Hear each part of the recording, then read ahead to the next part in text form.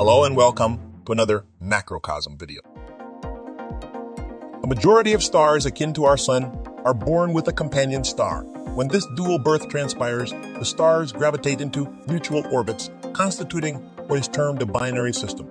This phenomenon is exemplified by a specific pair of stars in the featured image.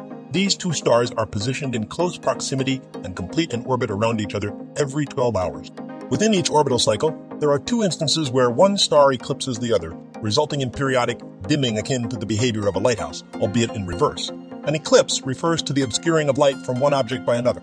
Through meticulous observation, employing a potent telescope, researchers scrutinized the dimming pattern in detail and discerned that it deviated from anticipated regularity. This peculiar fluctuation could be readily explained by postulating the existence of another object encircling the binary pair.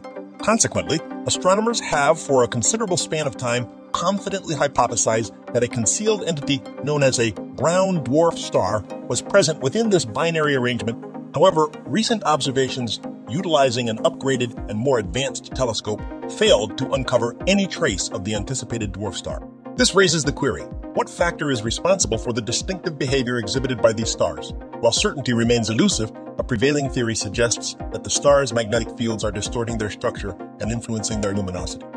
Amazing fact!